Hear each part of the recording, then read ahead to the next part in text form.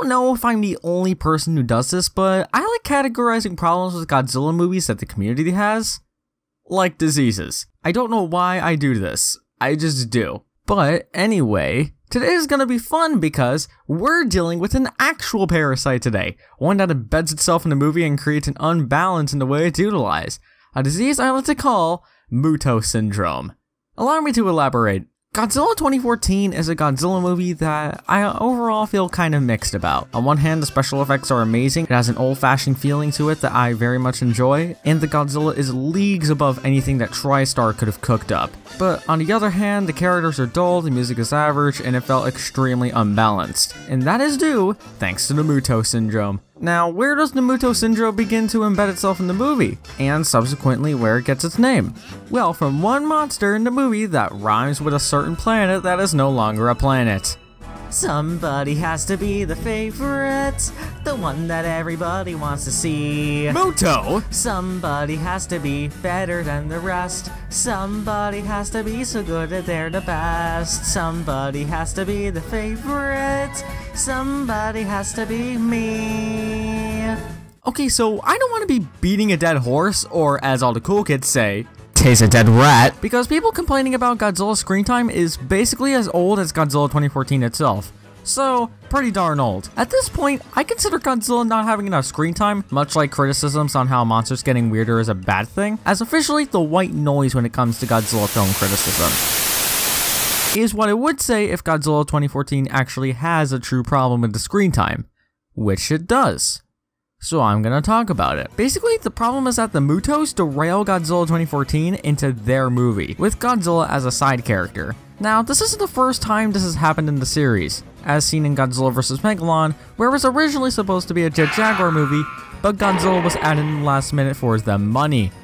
However, Godzilla 2014 was, to my knowledge, always conceived to be a Godzilla movie. So this derailment of turning Godzilla 2014 into MUTO's 2014 is kinda jarring looking back at it now. And this doesn't just affect the screen time, but also the characterization of this Godzilla. A lot of people say that he's an aged and olden warrior due to him yawning after he pimp smacks the MUTO with his tail. But I don't know about you, I don't think that Godzilla yawning is exactly a good amount of character development. Also, any other forms of character development that could have been done on screen couldn't have happened because the MUTOs were always in the way. Well written, well developed Godzilla, my ass. Also, not to mention that anytime Godzilla is brought up at all in the movie, he has to be interrupted with sometimes you have to blow your whistle. What whistle? To let the other monsters know you're near.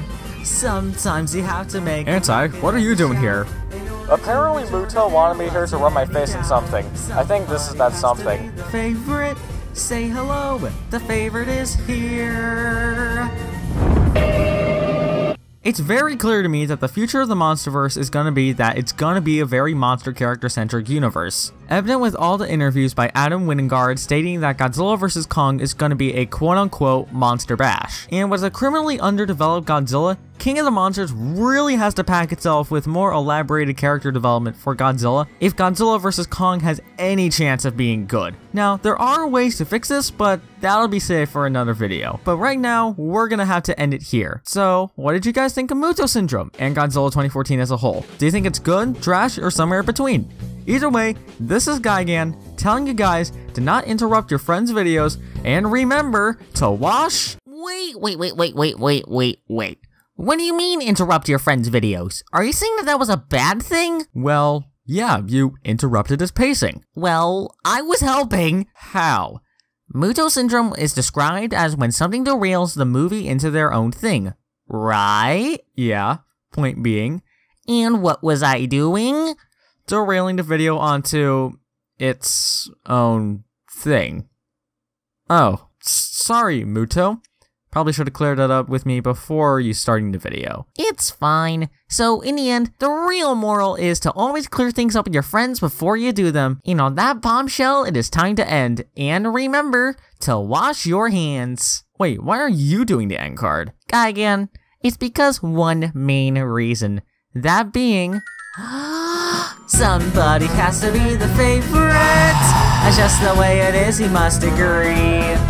Some get to see the world and travel far away, while other monsters have a place they always have to stay.